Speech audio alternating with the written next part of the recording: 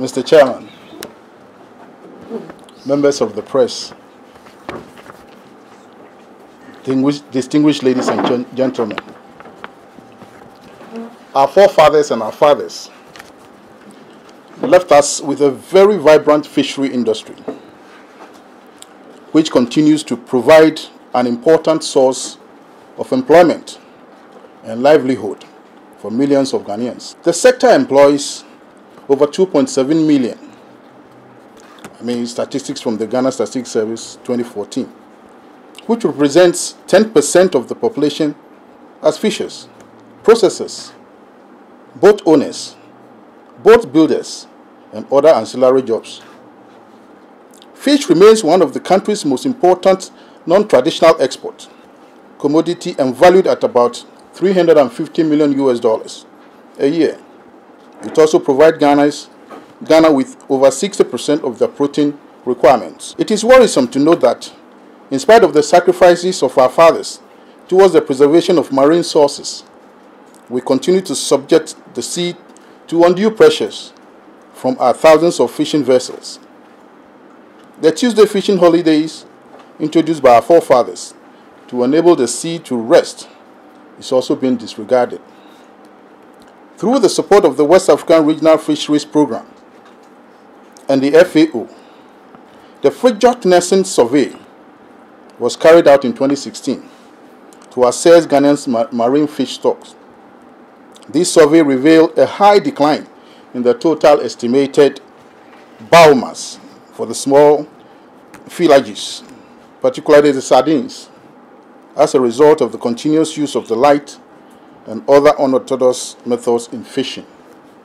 As a key stakeholder, we are very much concerned about the extent of depletion of the fish stock, as shown by the draft that we have from the Statistical Service.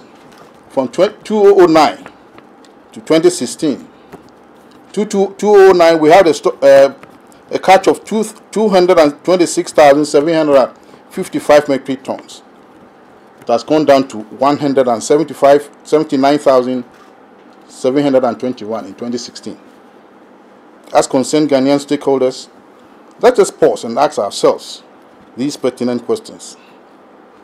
Are we happy about the declining fish catch? Is it surprising that we now have to spend long hours and days as well as more fuel on the sea to even get the current low catch? Where has our famed August bumper catches that always resulted in abundance of fish, such as herrings, gone? Where is Loe Loe? We hardly hear of this. Where is the famous Irafua? Are we not worried about the fact that we are now unable to get enough to feed the nation and have to resort to importation of 50% of fish and fishery products?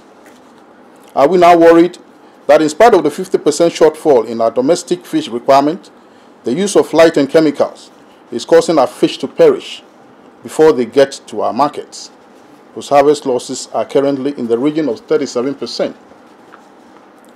Constant decline in national output and dwindling stock levels of aquatic resources. Are we not worried that our fisheries' GDP contribution to the national economy is insignificant? Are the use of light, DDT, and carbide, among others, the solution to raise the catch? After depleting our fish stocks, why are we trying to run away from the problem? Why can't we find the better way of addressing our challenges of low catch instead of resorting to the use of light and chemicals in fishing? Are we mindful of the health implications on our innocent consumers? Is the ordinary consumer of fish responsible for the dwindling catches for which we have to punish them by providing him or her with poisonous fish? From various parts of the country, congregating at Adan area, who think they cannot survive without light fishing. On behalf of the Ghana National Fishermen Council, Greater Accra, we wish to sincerely apologize to the Honorable Minister and his entourage for the behavior of some of our fisher folks when she visited to inaugurate the watch volunteers. We want to reassure the people of Ghana and all fish consumers that we chief fishermen will do everything in our powers to make sure that we provide quality fish and not put lives into jeopardy by any self-seeking fisherman. We thank the majority of fishermen who have refrained from the use of light, carbide, DDT, and other illegal methods in fishing, and urge a few marine galamseyers, permit my word, to refrain from the illegal fishing methods. We have a livelihood to secure and sustain for the future. We dare not put the lives of our current and future generations in danger. This industry was preserved and bestowed to us by our fathers. If they had indulged in the use of light and DDT, covered monofilament nets, small mesh-sized monofilament nets, among others, would we have any industry today? We have to commend our fish processors and traders who have refrained from buying illegal caught fish and continue to say no to bad fish. We urge fish processors, traders, and consumers to continue to boycott fish caught with light, DDT, covered, and other illegal methods. Additionally, we implore you, the public, to report any fisherman who sells to you fish with signs of being caught with any chemical or light. We urge the FEU to intensify patrol operations.